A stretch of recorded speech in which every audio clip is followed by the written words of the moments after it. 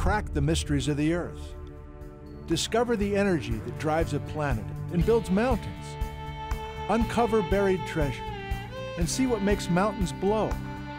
Find out what shapes the top of the Earth and explore the secret world below with me, Nick, on the rocks.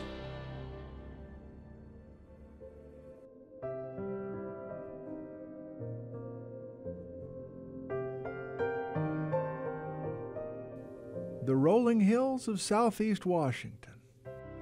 More than 100 feet of soil make this one of the richest farming regions on the planet. But where did the soils come from? Is it true that the soils are volcanic?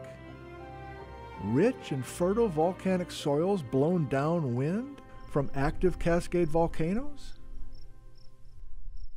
The answer's no. This is wind-blown silt. The soil's out here in the Palouse. There's hardly any volcanic ash in this stuff. This is loess. And the minerals in the loess are light-colored minerals. Surprisingly, the bedrock below the loess, basalt, has dark-colored minerals in it. This is unusual because usually soils are the result of parent material, the bedrock, breaking down. But out here in the Palouse, the loess is soft, the basalt rings like a bell. So where did the loess come from? The Canada ice sheet to the north and mountain glaciers of the Cascades to the west. The glacial ice ground bedrock down to kitchen flour. The silt got flushed onto plains in front of the ice, and then winds blew the loess onto the landscape downwind. Over 2 million years, the entire span of the Ice Age, the silt piled up to form the Palouse Hills, a lasting legacy of our glacial past.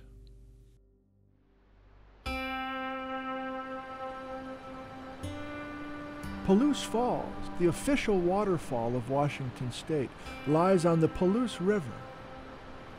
The waterfall is tucked into a coulee that was carved quickly, 15,000 years ago, by powerful, angry floods.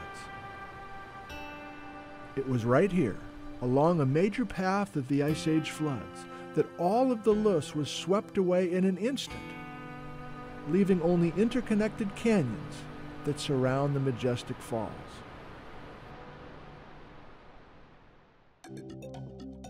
But nearby, the undulating green landscape stretches on and on, untouched by the destructive floods.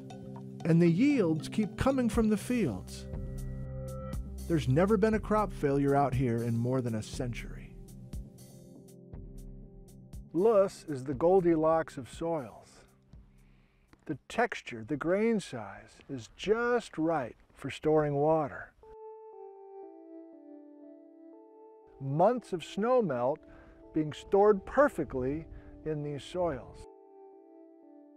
If the hills were made of sand, the water would drain too fast. If the hills were made of clay, the water would pond, be too wet. So the Goldilocks soils, the loess soils, the texture is just right for storing water. Kevin Pogue, a geology professor from Walla Walla, teaches among the rolling hills of Goldilocks soils. He's become an expert consultant for an exciting new industry in eastern Washington.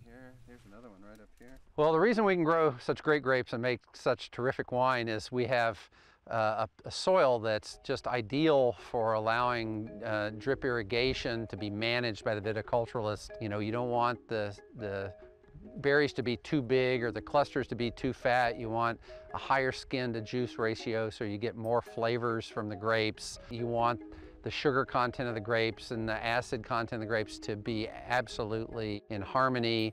And one way to control that is through the way you manage water. Water and soil, a magic combination. Ice Age loess, setting the table for one of the richest agricultural regions in the world. Palouse loess.